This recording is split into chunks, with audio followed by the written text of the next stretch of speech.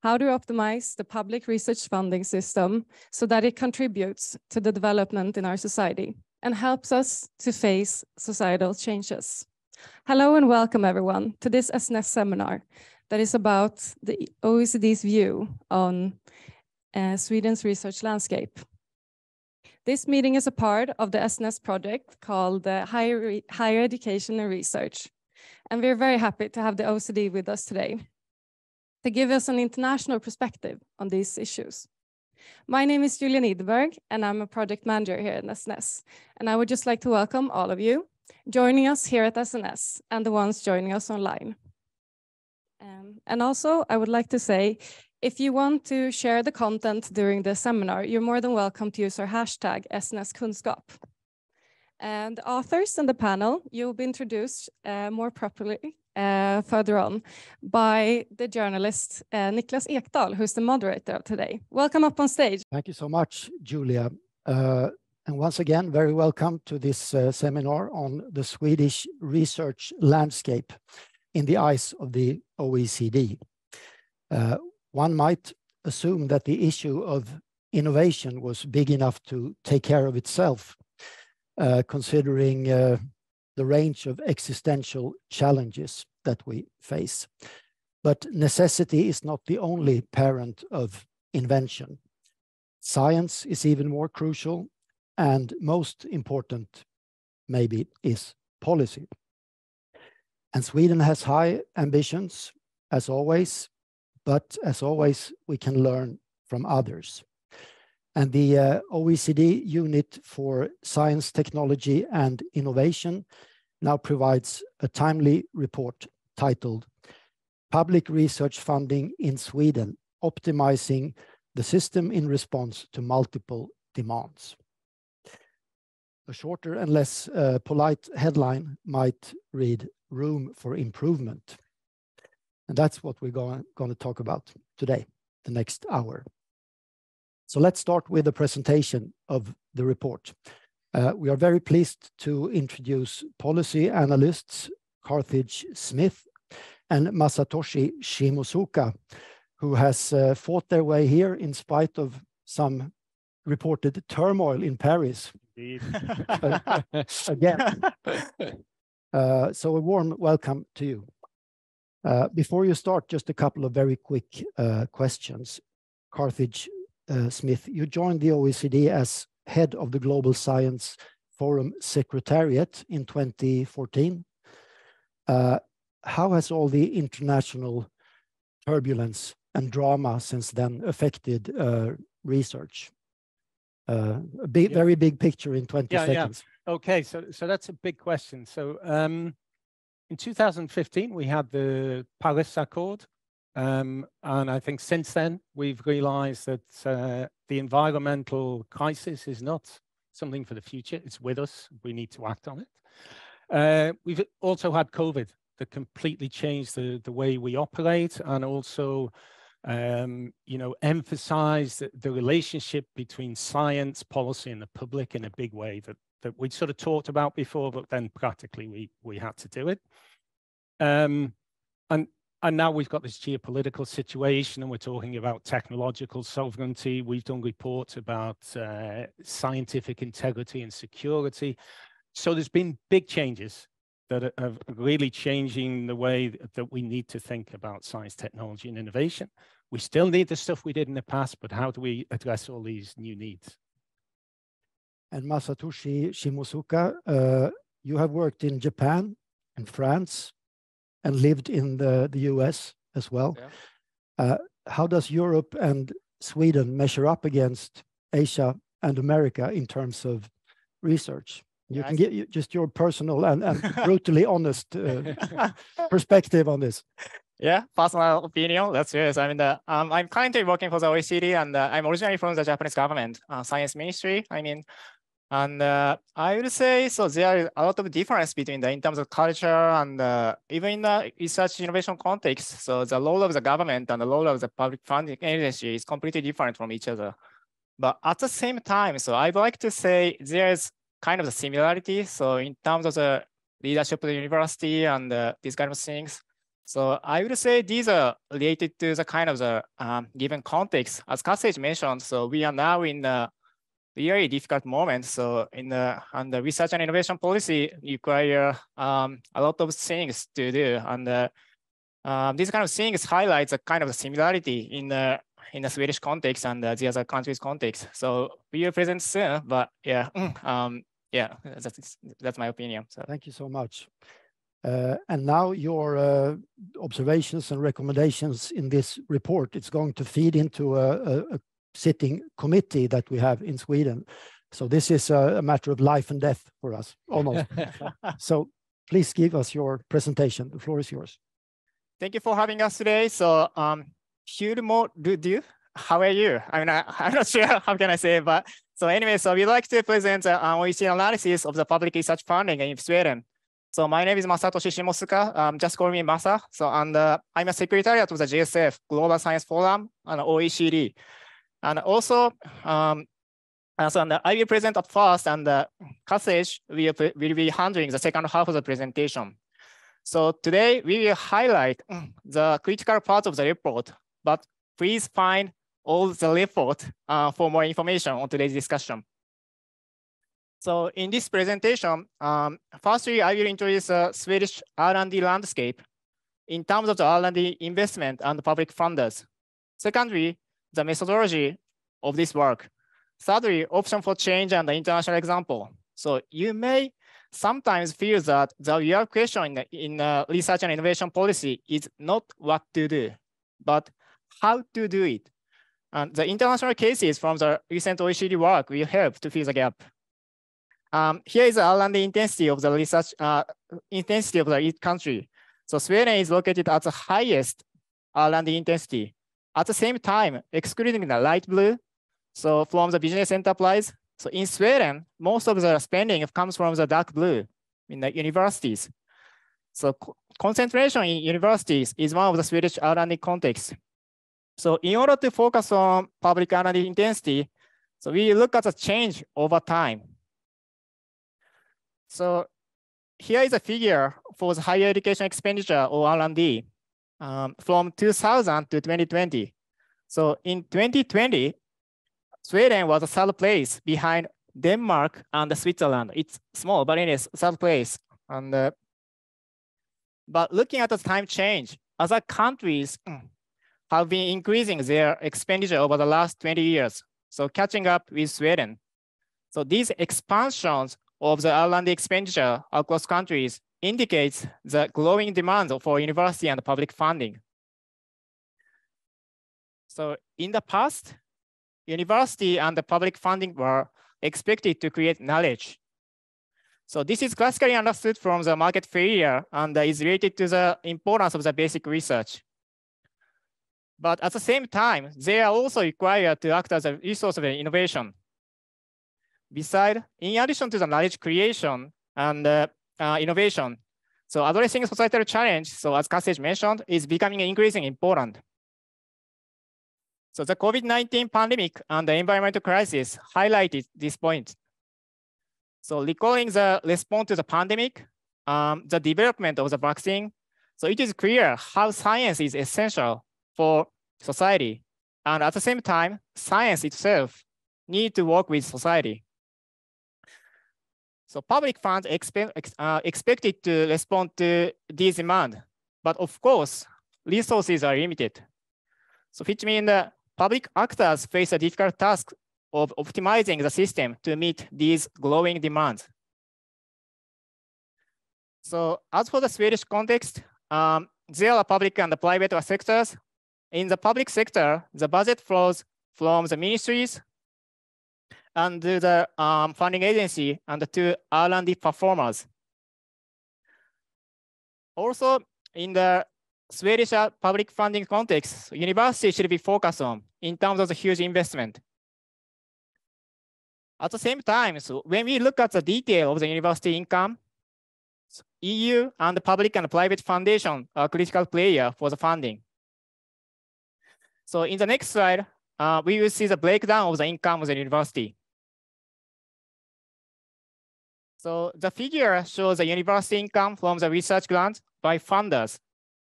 So importantly, governmental funders account for less than half of the income. So the rest come from the non-governmental sector, such as the EU and the foundations. So this highlights the importance of the coordinating public funding agency with those funders.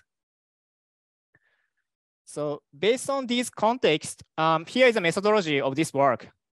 So firstly, OECD has developed a comprehensive analysis in the OECD review of the innovation policy for Sweden in 2016. So innovation, the review consists of the 4 areas: university research, innovation, societal challenge, and the priority strategy and the governance. So these are well aligned with the objective of the public funders and a good starting point for this analysis. So, and the contextual change after 2016 should be considered. So concentration in university and the various funding actors are also important, as I mentioned before. Besides, a recent survey for the ongoing review showed that there are large concerns with regard to the research infrastructure. And then this work consists of the 5 pillars. So university excellence, research infrastructures, societal transition and resilience, science, technology, and the innovation strategy. So which includes the coordination between the various actors. And finally, governance and structure, which is to enable these 4 pillars. Then I will hand over to the Carthage for the following presentation. Thanks, Marcel. So all I have time to do is give a quick overview of the things that are in the report. And hopefully at the end, you'll say, hey, this report sounds really interesting. And if you haven't read it, you go away and read it. So the first topic we looked at was university excellence. And we defined that broadly. And I think that's really important to think about how you define excellence. Is it just publications, or is it broader in the light of the context and the challenges we've been talking about? What are the challenges and opportunities that we identify? So the issues around the strategic direction of universities. This is something that we looked at in 2016, and in the reviews that have been done since then that we have looked at, it's an issue that is recurrent. Universities are critical in the Swedish system, and there's issues about strategy in universities.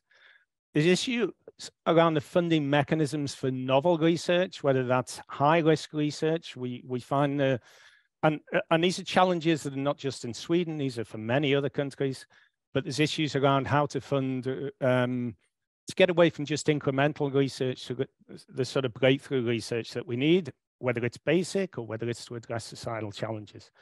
And then there's issues around the sort of context and some of the enabling factors around that.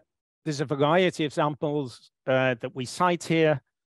One that I would emphasize in the context of universities is Arizona State University, which is restructured. Its whole focus now is on interdisciplinary departments. It has a mission. There's a center there that was funded by special funding from NSF, long-term funding to address in a transdisciplinary way societal challenges. And yet in terms of research excellence, it is still one of the highest rated in terms of publications, etc. But there are other examples, and some you're familiar with, I'm sure, Aalto University, etc. And in the report, you find other examples.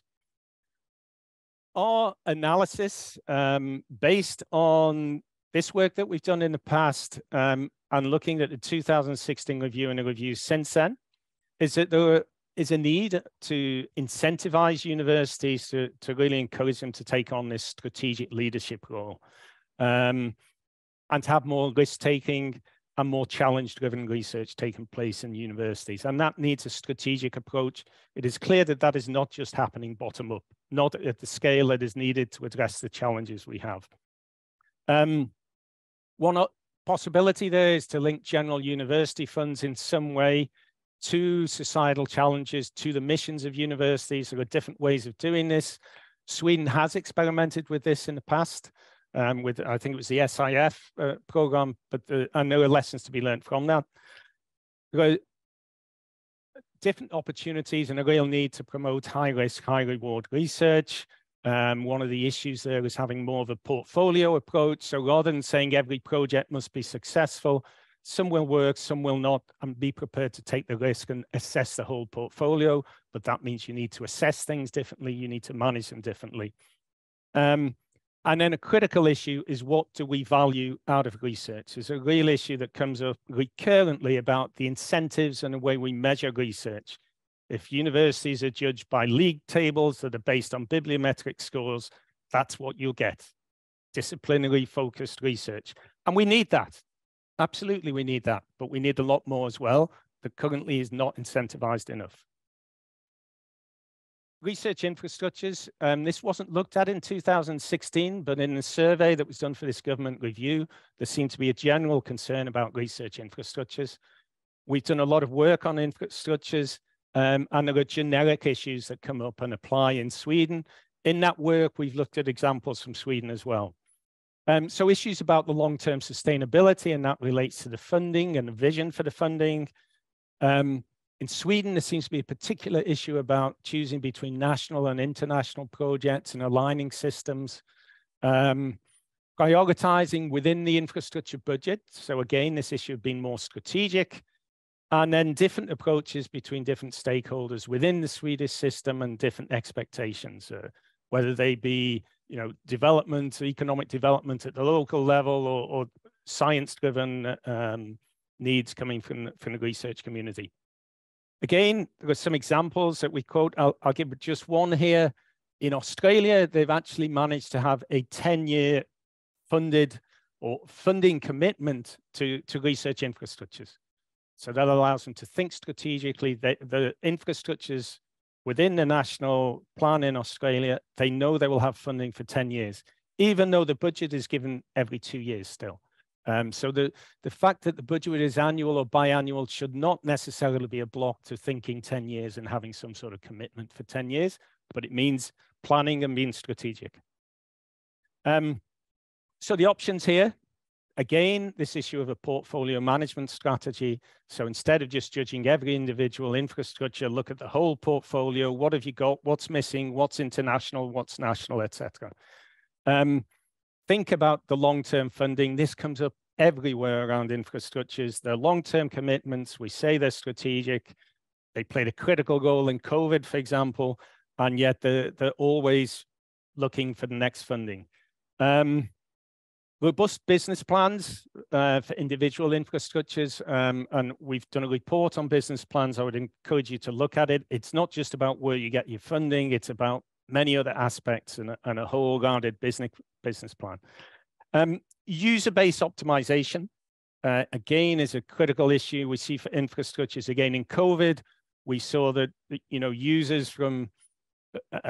users to address COVID were using many different types of infrastructures that normally wouldn't be within their domain. And there were issues there about access. How do you make your data, for example, or your machinery available quickly to new users who may not have the experience with that data and machinery, and yet it can really help them. Moving on, because we don't have too much time, societal transitions and resilience. And I think this sort of cuts across everything. Research infrastructures play a role, excellence plays a role, but Sweden has been doing and experimenting a lot in this area, and I think there's a lot to build on. So there's issues about agenda setting and design. I think within Sweden, you've got many programs, but perhaps certainly the reviews of those programs would say there's an issue about agenda setting and getting buy-in at the outset across government, across stakeholders. There's issues about implementation and evaluation, and I think there's things there that Sweden can learn from other countries, and also that other countries can learn from Sweden, from its experiences. This is an area where no one has the solution yet. Everyone is experimenting and trying. There are issues in Sweden, I'll come back to this at the end, about the missions of the funding agencies and the structures of those funding agencies, and that limits the challenge-driven research. And yeah, we come back to that. And then again, contextual factors, things like political leadership and will that are really important in this context. Some of the international examples, I'll just mention the high-tech strategy in the Netherlands. So this started off essentially as a traditional tech innovation industrial support program in a way. In its latest edition, it is now much more focused on holistically on societal challenges. It is engaging societal stakeholders much more. What's important about it is it has cross-government support at the outset, and so it can align those stakeholders, different ministries, different players. To my knowledge, in Sweden at the moment, that is not yet the case in the existing programs. Maybe the next version of SIP, maybe that's something that will come out. So options for change. You do have a lot of experiences, say the SIPs, the National Research Program, the CDI programs. And I think it's important to build on that, not just to throw it out. And there's always this tendency to create something completely new and to shut down what you've got. What we see with these sort of challenge programs is that actually everyone's learning and you need to develop stepwise from what you did in the past. And I think there's real opportunities here in Sweden. We need to support capacity building within the universities. As we said at the start, in a way, the funding agencies are there to leverage the research in the universities. That's their role. And so how can we support the universities to address these societal challenges? Part of that is about building the capacity there, whether it's fellowship schemes, network building, etc. And then there are existing centers of excellence within Sweden. There are really good examples, but they're kind of isolated. And I think you really need to identify those and build on them. I think, you know, the Stockholm Resilience Institute comes up as one example, but there are surely others, and maybe networking some of those, linking them more. Moving on, SDI strategy. So this issue of strategy comes up across the system, and there's a need, I think, to have a strategic vision with all the stakeholders across that, underneath which other things can be organized. You need that for effective collective action. You need to match the top down with the bottom up. It's great to have bottom up, but there's a limit to what you get out of that and the critical mass that you need. There's a limit to the urgency of addressing the current challenges, for example, if everyone does one thing and there's no strategic alignment. That means alignment across the research funding agencies as well, on some parts, not with everything.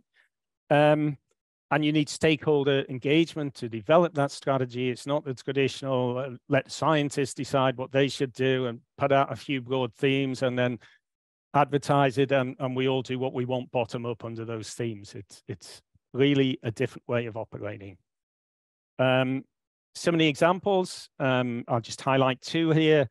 These are recent national strategic papers that they're different. The New Zealand one, they really engaged all the different sectors of government and had dialogues with society around what should the national priorities be, what should the national strategy be for SDI. In New Zealand, it has a particular focus on the Indigenous people, Indigenous population. Ireland's campaign, which is ongoing at the moment, is very much a citizen consultation campaign. What do citizens want out of science? It's post-COVID, where they realized that there was this gap, and actually including citizens made their research more relevant. Things for Sweden to think about. Options. So establish this overarching national strategy. Think about how you can manage the portfolios across the agencies, and how that comes together, if you like, in a national picture. Sweden is really interesting. The figure Massa presented, it's almost unique in the amount of foundation funding. There aren't many countries that have so much funding. In terms of competitive funding, it's 50% of the funding. So there must be opportunities to align better with those foundations. Foundations also can do some things better, perhaps. You know, the high-risk research, perhaps they're more willing to take research than the public funders. But I think more strategic discussions and alignment. Of course, there are barriers, genuinely and importantly, between the foundations and public funding. And they have different roles in some senses, but if they can align under the same target, and this comes back to the national strategy, then I think that really could, trigger things in Sweden. And then finally, perhaps most controversially, the bit that you were all waiting for. So governance and structures. So there are two real challenges. I think Sweden, in terms of traditional excellence, it's doing okay. In terms of tech innovation, Spotify, etc., it's doing okay, even well, depending how you look at it. But when it comes to socio-technical transitions, there's a gap, and that's not unique to Sweden. Sweden's up there with other countries, perhaps a little bit behind some. Austria, for example, I think is maybe ahead, but that's really the challenge. And we only have to look at the weather to see what that challenge is. And then the other challenge is more coherent agendas and policies across the agencies and across the institutions. And I think those are the things that guide any thinking about changing the governance structures. And of course, efficiency. Efficiency is always there. So what do we look at here in terms of examples? I think an interesting one is what has happened recently at the National Science Foundation. So I think this is interesting for Sweden because the National Science Foundation is par excellence the basic research funding agency in the USA. And they have now opened a new directorate, the first in 30 years, that is specifically about innovation to address societal challenges. And they're putting big funding into that. So, even in the US's fundamental research base, they now are opening up a major new program. And then, of course, there are other examples, UKRI and other things where there's mergers taking place, etc. So I think what's important here is the form should follow function. You shouldn't change things for the sake of it. You should think about why you're doing this. And as I gave some of the reasons earlier, you need something that more effectively supports STI to address socio-technical transitions. And some of the obstacles to doing that in the current system are in the report, but it's basically also linked to having diverse funding agencies with different missions. And so it's hard to join up and get the whole picture. You should, I think, give serious consideration to reforming the governance and the structures.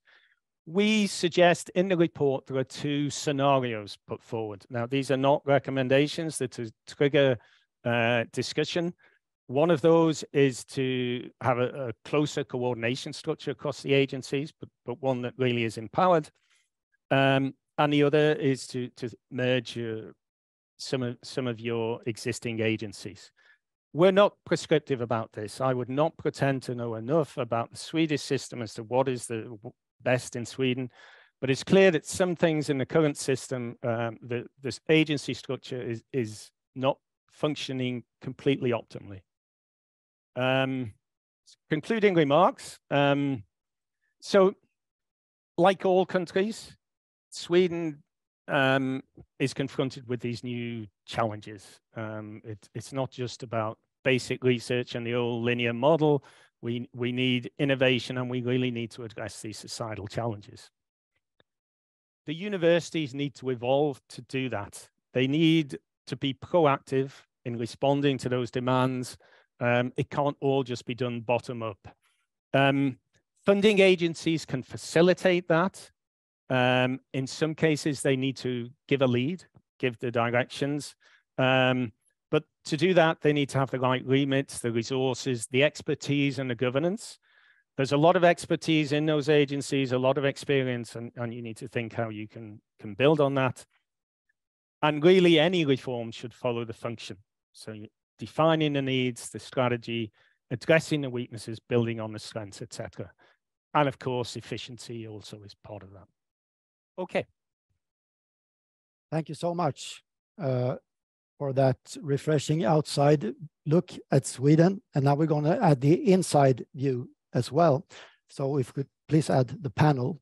We have here Astrid Söderbergh Widding, who is president of the Stockholm University, Eugenia Perez Vico, who is Associate Professor in Innovation Sciences at Halmstad University, and Mikael Dahlgren, Head of ABB Corporate Research Sweden. You say ABB or ABB in English? ABB, but, ABB. But we are okay. in Sweden, so it's okay to say. Sure. Thank you. It's sort of a crossover. All right, so please give us your reflections on this report and what we have just heard. Are there any wake-up calls, do you think, for Sweden? Astrid Söderbergh Widding. Thanks for inviting me to this panel, and I've read the report with great interest.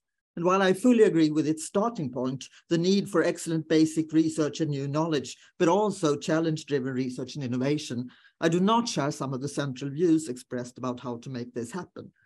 The report argues for the government to lead the development of an overall national science and innovation strategy, fair enough, and for the need to include public research funders in establishing it and leading its implementation as central intermediaries, supporting and incentivizing the so-called research providers, including universities, to conduct necessary research and innovation activities.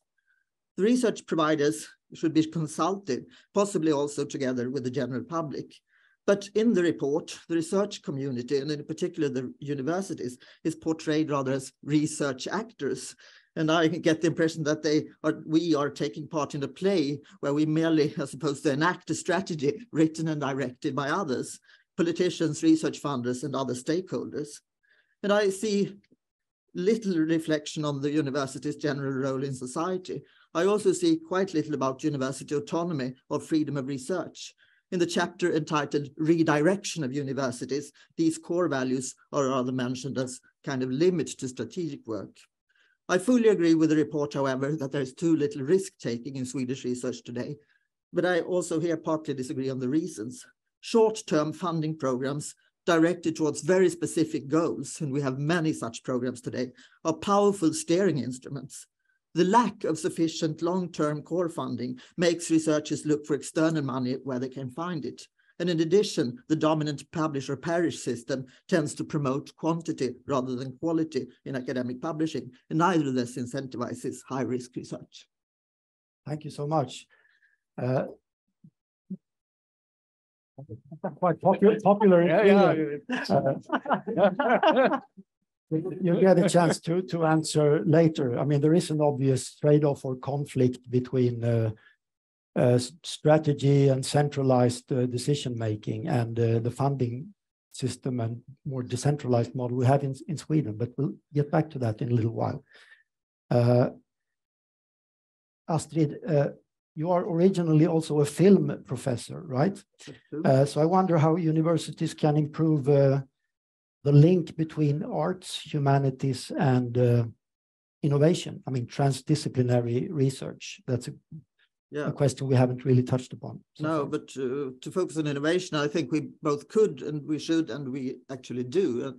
Take just two local examples. The art initiative at the Stockholm School of Economics is an excellent example, or Accelerator at Stockholm University, an art space which also functions as a hub for social innovation. But I also think that the funders are important here. They could support and incentivize, just like in the UK, where the Arts and Humanities Research Council has developed a public policy presence within UKRI.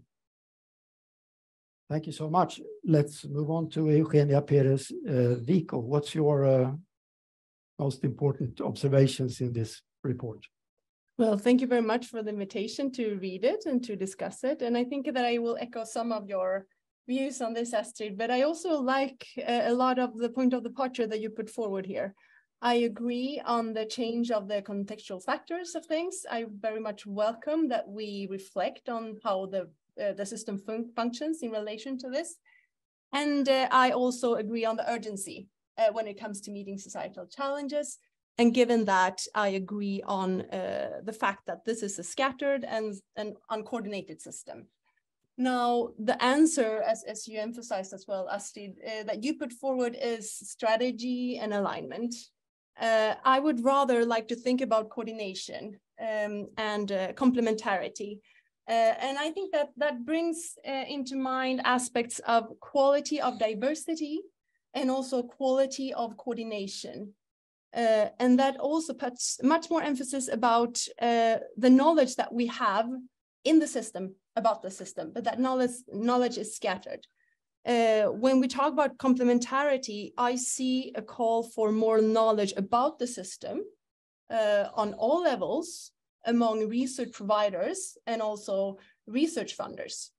And that's something that I really would like to see a bit more emphasized in the report, knowledge and competence about the system as a whole. I think that we know a lot about our own operations and our organizations, but we need to know something about our role, and that includes knowing the other. I also see a clear shift here when it comes to power dynamics. This report related to the 2016 report shifts the focus from university management onto research funders, which in a way is positive, because then they have to learn more about the system, about the realities of universities, and about researchers. I not only lack the view, the perspective from the university management, but also from the researchers, the providers. There's people, individuals, groups, etc. So we have to acknowledge that there is in fact a shift in focus here, where we give more mandate and allow more steering that sort of shifts one step further away from the ones that are doing research. And there's a lot of challenges related to that, related to autonomy, but also knowledge about the realities of research. Thank you. And you hold a PhD in environmental systems analysis, right? And you have worked with Vinnova and the Swedish Energy Agency as well. Is there anything in this OECD report of particular interest regarding the energy transition? Yeah, I think when it comes to that, we have to really acknowledge the fact that knowledge and innovation is really a double-edged sword. That means that this system has been part of creating the problem where we are right now. At the same time, it has also come up with a lot of solutions. So we have to acknowledge that. And then given the urgency that we have with the energy transition, I think that we have to reflect much more on the long-term consequences of the research that we fund, and also take responsibility from that. And therefore, I very much welcome your suggestions on revising the way that we assess research. And I think that we also need to ask ourselves, what are the long-term consequences when it comes to social justice, when it comes to building new resource dependencies, etc. This also means, looking at the energy transition and speeding and scaling it all up also means talking about not only transdisciplinary research, but also translational research. So given the urgency of things, we do have to think more about knowledge creation and diffusion when it comes to translating what we already know and speeding up how that is applied in society. And I also see that you emphasize that in the report, so that's also very welcome. Now, something that I do miss, which I think is very important when it comes to any type of transition in society, is the link between education and research. Now, I know that we're talking about research funding here, but at the same time, many times it's very easy to look at, you think, okay, how is science made useful? Well, it's innovation, it's new things, it's solution, it's technology, etc. But we have tons of students at our universities today. I think that's a great opportunity to make science useful, to speed up the way in which we diffuse the knowledge that we produce.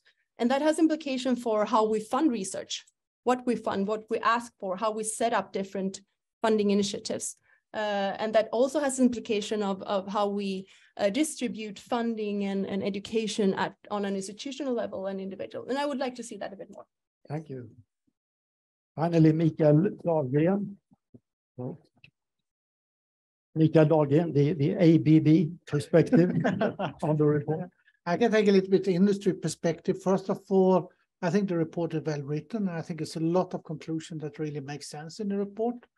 If I take a little bit more an industrial perspective, because of that I think you invited me for.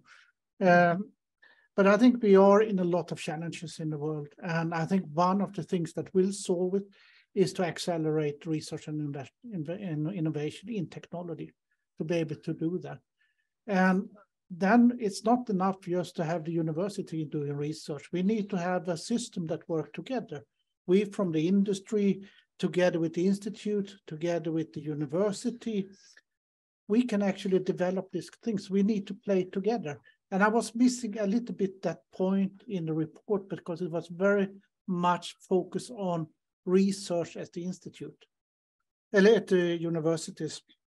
And you have to remember in Sweden, which I like that you show, that we spend roughly 70% from the business. Technology sector where I come from, that's 50% of that. So we are quite a heavy R&D country from an industry perspective. And this means that we really need to get this working. Otherwise, if we don't have a focus on it, I'm afraid that Sweden will now fall back on this curve. We are still really good on the top. But if we don't start to invest the next level, and here I think the state needs to increase, and we need to increase the R&D funding for the university. Because if you do that, you will attract more capital to the private sector as well to invest in it. And this kind of positive spiral we need to come. Unfortunately, I see a little bit negative spiral at the moment that we see from large industries like ABB. Other countries are now investing. Interesting to put our R&D in those countries. So you have to realize that we are in a competitive mode. And so I think that's very important. And then we need to think long term, because we need to think the long term. And that I like with the report. And we need to form this kind of arenas where we can collaborate at the university. And I would say we are fairly good in Sweden. We are not bad at it, but I think we can do more on that. And then what I really like, and you were a little bit humble that you said that we have something to do on our governmental setup on the structure. I think we need to take a radical thinking about it. We have too many funding organizations. We need to either coordinate them quite heavily or reduce them. It's not nice to say, but I think that's what we need to do. And we need to make it more simplified. I also like what you wrote about this finding a national strategy on technology and innovation. I think that is also needed, and that's why we need to do. But I think it's that we cannot just leave to you at the university. We need to do it together. We need to define what is needed from an industrial point of view. And then we can challenge, and then we get something that makes sense. So with that said, I think we need to invest, and also invest in the education, because we need the competence. And you have to remember, university from an industry perspective, it's nice that you do research, but actually this is the competence that we offer. It's the people that we educate. And if you're good enough, we get those people, and you need to have the research. Other thing that we need to do in Sweden when we put on the strategic technology and innovation, we need to focus. We are too much scattered in our system. And this has actually come back into this funding scheme, that there always someone that is prepared to fund.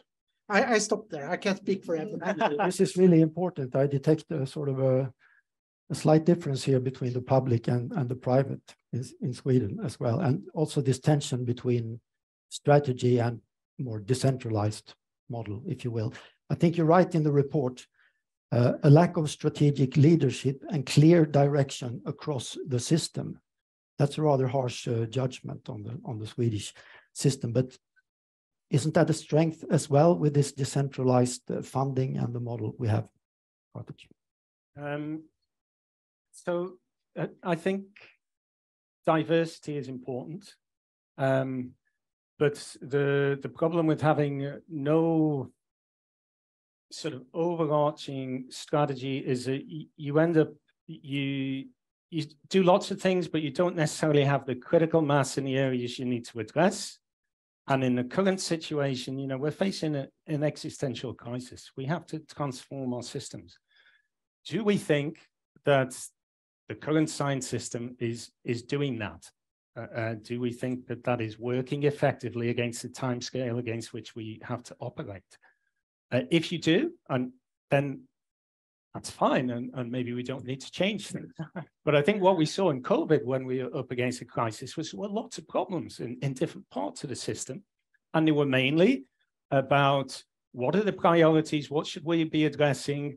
We just call it a biomedical crisis, and then we realize actually it's a much bigger social crisis, but we should have known that from the outset. But all our different groups of knowledge providers, the different disciplines were separate, they couldn't get together. We had a gap between science and policy in most countries. I'm not talking just about Sweden.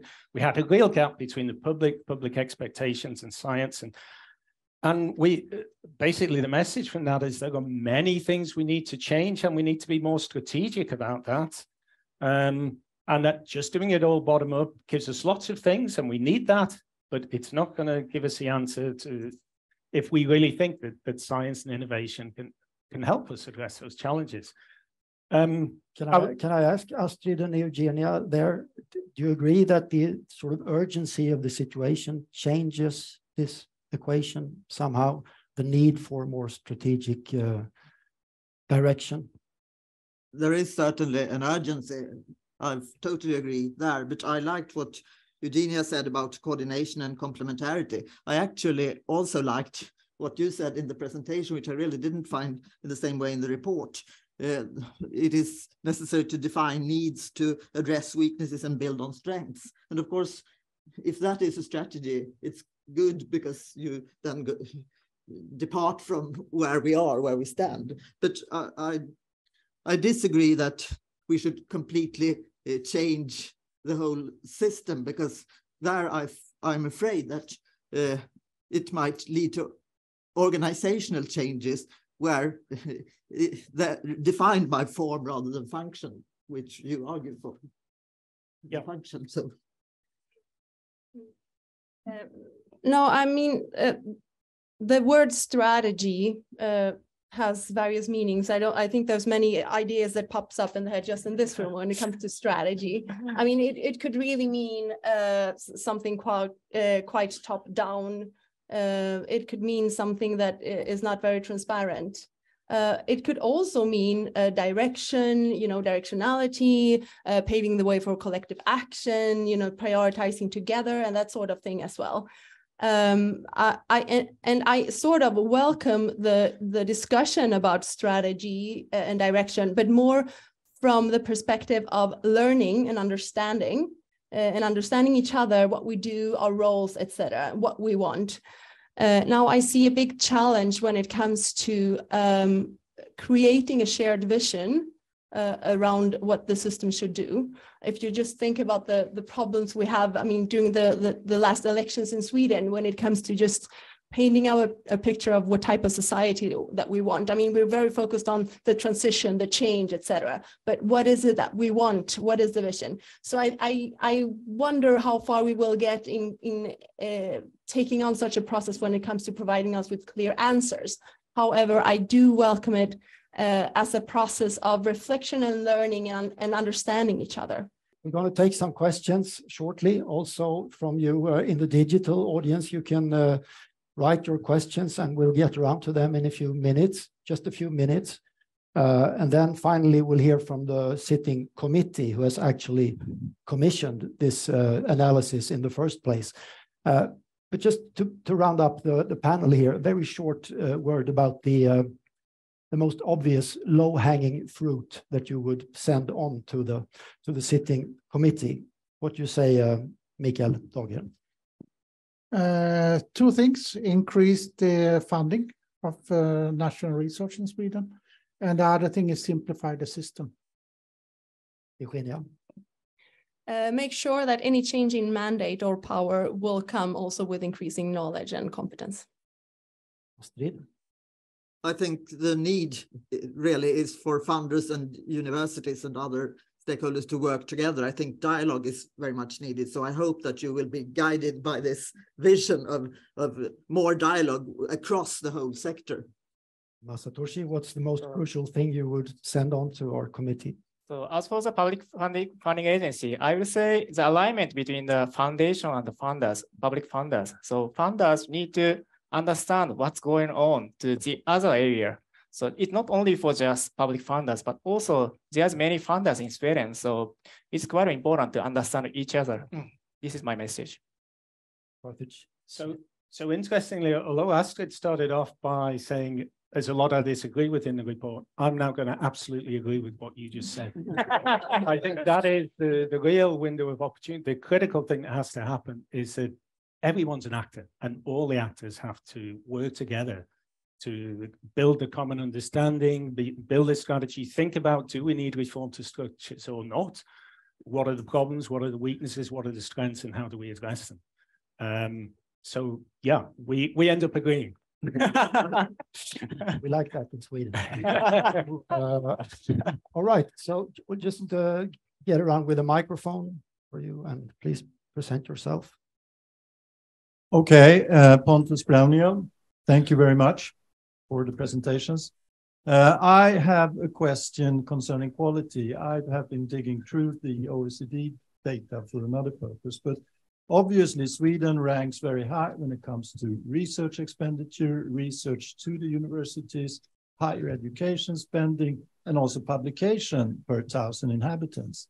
But where we fail is when it comes to impact of our research. And that seems to me a worrying sign. So we need to design quality indicators, because this has to do with the position of Sweden as a knowledge society in more respects than the even industry, not only research.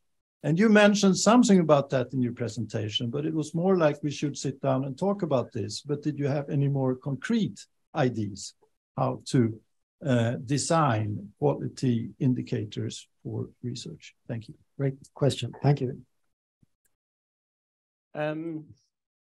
Right. So in terms of examples, I think the Netherlands is quite interesting at the moment. And Europe generally is looking at the whole research assessment process. I think before you come up with the indicators, you need to work out what do we really value, what do we want? And then the question is, how can we come up with the indicators and measure that? And at the moment, essentially what we want is high impact publications. And of course, they're really important. You know, they measure the knowledge output of science, and that's fundamental.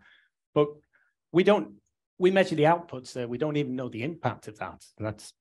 But for the new things that we want, addressing societal challenges, even innovation where we still use patents and we know the problems with that. So I think we need to really sit down, yes, and say, what do we really want? And then how can we measure it? And there are lots of countries are working on this. As I say, the Netherlands is revising its whole research evaluation system, starting with how individuals are assessed and promoted. And that's a critical part of this. You know, if we want transdisciplinary research, young transdisciplinary researchers will not necessarily have high impact publications. So when it comes to, can we give them a permanent post? It's, oh, but look at your CV, you've got nothing in nature or science. And yet they may have contributed hugely, you know, at a local level or to real change. So we need to think about what we want out of it. And that's where the discussion is before we jump to indicators that we can quantify, etc. Thank you. Question over there. Hans Elgren, Royal Swedish Academy of Sciences.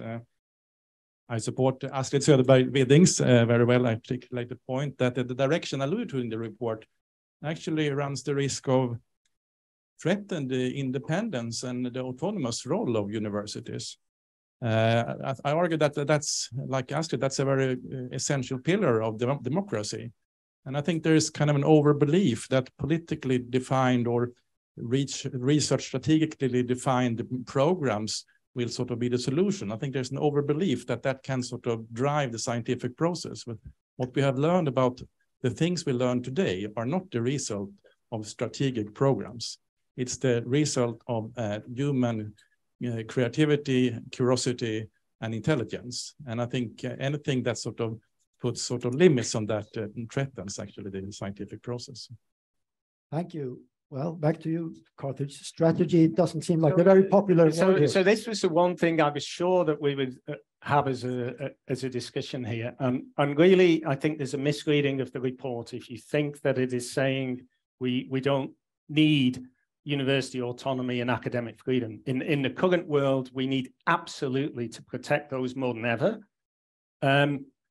But that we also need to move away from its basic investigator-driven versus the rest, and one is better than the other. That's what I say. We need to redefine excellence. We need to think about all the things we want out of research. We need to think about the third mission of universities being as important as the first mission and the second mission. And it's not about academic freedom versus control. Certainly in a society like Sweden, I could not imagine that you've got a long way to go before you would end up with the control of the universities. And that's why we say the universities have to be leveraged, be supported, be helped.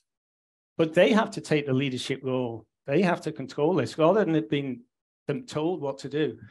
I would just say that, on the report, we were only asked to look at the public research funding. It wasn't a report about universities.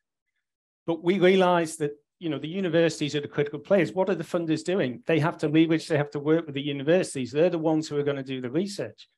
So that, we haven't focused on all the issues around universities. And I'm sorry if it comes across that there's some misinterpretation that we're saying it all should be driven by the government and universities should just obey. That is absolutely not what we're trying to say. Thanks. We have two more questions. We'll just take the digital one first, Julia. Yes, this question is from Stefan Foreus, and I think it's quite similar to the ones Hans just asked, but he agrees with Astrid. University autonomy should balance strategic and programmed research. In Sweden, there is a tendency, especially from foundation funders, to not fully reimburse work at universities. This, in effect, undermines autonomy as universities' own funding must be challenged towards granted project. Do you have any thoughts on that from the OECD? Yeah, university accounting is so we hear this in all countries. We hear about the European Commission funding and foundation funding, that universities are subsidizing that funding. I don't know the answer. I don't know any country that has really come up with an answer to it. All right. So, final question, please. Lars Engvall, Uppsala University. I have a related comment, and you said that bottom up is not enough.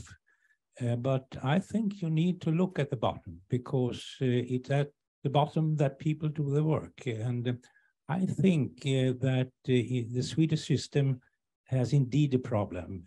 It's not only infrastructure, it's a problem of recruiting a new generation. If you look into 10 years or so, we might have great problems there, because Swedish students, they are declining going into doctoral education. We're recruiting international students. They defend their theses, but they go away. So didn't you see that? So we didn't look at the research workforce issues. We had to do this report in 2 months, and we were given a limited remit. It was really, the focus was on the public research funding. We didn't get into education. As I say, we looked at, because universities were so critical, we put them in there. There are some references in the report to issues around precariat. We've done quite a lot of work around research funding and precariat, etc. Just to be controversial to finish, in the 2016 review, one of the conclusions of that, and I think it's actually written in the report, certainly came through in the discussions, was there was an increase in the core funding that went to universities, and that was supposed to be one of the aims of that was that universities would give more permanent positions, and some of the people who are in precarious posts would get permanent positions, and there'd be better career paths. And on the whole, what we saw is superstars were recruited to get more short-term people on soft funding. So it's not just an issue about how much core funding there is in a university. It's a real issue about a strategy, but a research workforce that different stakeholders need to buy into. We didn't get into it in a big way because, in a way, the research funding agencies, they're not the employers, they're not the direct funders. They may support some fellowships of things. Thank you so much. We have to move on, unfortunately, because we could go on all day. But thank you so much for sharing your insight, all of you. All right. So that was Carthage Smith, Masatoshi Shimosuka, Astrid Söderbergh Widding, Eugenia Perez Vico, och Mikael Dahlgren. Thanks again. And finally, to help us look forward, then we have the head of the committee for an efficient organization of public research funding, Ingrid Petersson. The OECD here, they suggest a serious reform of governance and structures for public funding of research in Sweden. So let's hear what you take away from this report. Thank you very much. And first, I would like to thank Carthage and Massa for coming here to Sweden, even if it could have been a strike last night. And also thank you to the OECD for the report in a very short time. I think it's very valuable to have an outside view, somebody else looking at our system, because when we look at ourselves, we cannot really see what's happening and not put it in relations to others. And what you say to us is, I think, that research in Sweden has high quality, but that the investments in the latest R&D bills has not really paid off. They have not paid off in publications in very prestigious journals, not really in societal challenges or in other things. We are investing a lot, we are doing well, but we could do better. And I think when I read the report, you refer back to the OECD review in 2016. And I think very few of the recommendations have been implemented. So we have a system which is really resistant to change. And I think that is for good and for bad. Because research is you need to have a long-term perspective. So you should not change all the time, but sometimes it really has to change and take a new direction.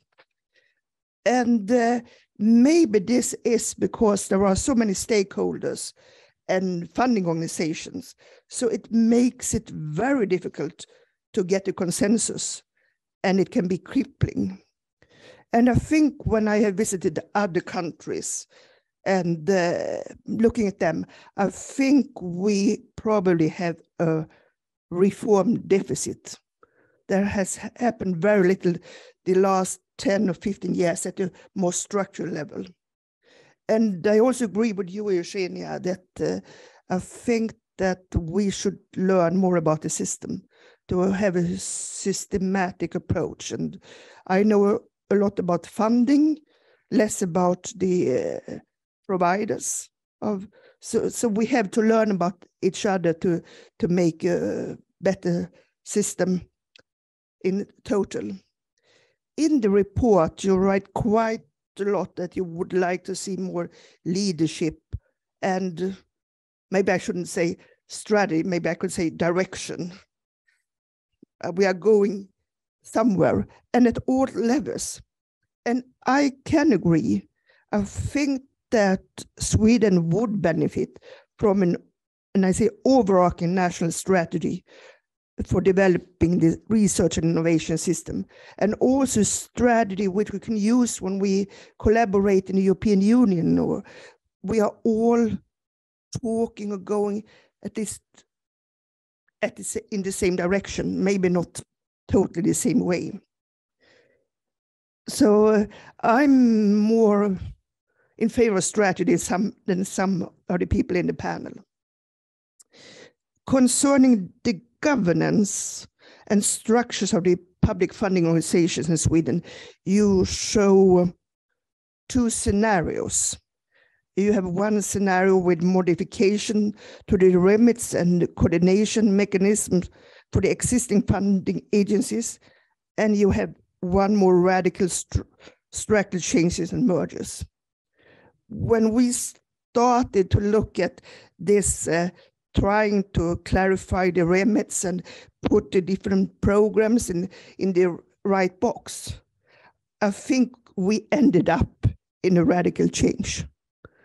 So I think that's probably the way forward. But for me, independent of how the system is designed, we need to have a collaboration and dialogue, because there are always pros and cons, independent on which model you are choosing. So we have to do this together. I think I stop there and I'll say once again, thank you. According to the OECD, it's difficult for Sweden to have this strategic approach to research since we have such a variety of funding. Was that your impression there as well when you were sort of hands-on from Formas? I would say yes. I think we had a very good collaboration between the funding organizations, but we were different organizations and there were not a really clear strategy. So sometimes I did it my way and the others did it their way. So we could be at meetings in the European Union where one funder said yes, the other one said no, and one said maybe. So we seem to come back to the word strategy. That could be a whole philosophical seminar as well, what we actually mean when we say that, as someone pointed out. And your committee now, it's expected to deliver conclusions in September. Could you say now right away what sort of points from this report that you might include and what the most thorniest issues are, at least? If I start with the most thorniest issues, I think that we are talking about the system and we are just looking at the part of the system. So there are many other parts, the independence of the universities and other things, which also maybe have to be reformed. So we're just looking at the part of it. And I think that's quite difficult. Another thing, I think, infrastructure. I think infrastructure is both how the funding, because it's very costly, but also the governance about the infrastructure. And what have I learned from the report? I think everything about the funding and maybe the role about funding organizations, and that you can do it in different ways. And for me, it's also about direction. But I also think this, that you have, when you are funding research, it's not one kind of research. You have different kind of research where you might use different tools, different forms of governance and different instruments. And what about all this turbulence that we have around us now, like banks going bust in America that funded small startup tech companies there, for instance, and the drama in all kinds of ways. Does that feed into the committee as well, or? I think not really into the committee, but as we have so much private funding in Sweden, and the private funding is in the stock market, we could see when in the beginning of the pandemic that it went down. So I think it has to be the public funding who is really, in one way, the core funding and is the base for the direction of the funding landscape in the future.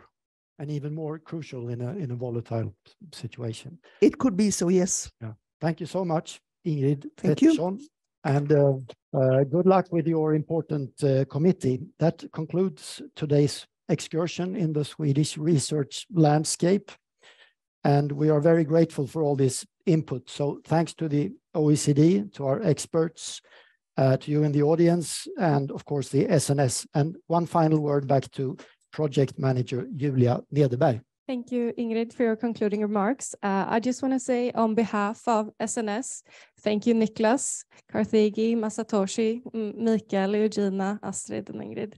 And of course, you in the audience. If you're interested in this research project, higher education and research, have an eye out for our calendar. And on the 3rd of May, the economist Olof Ejemo and Jotam Sofer, they will present their report on the development of transformations from colleges to universities, and the effect on productivity.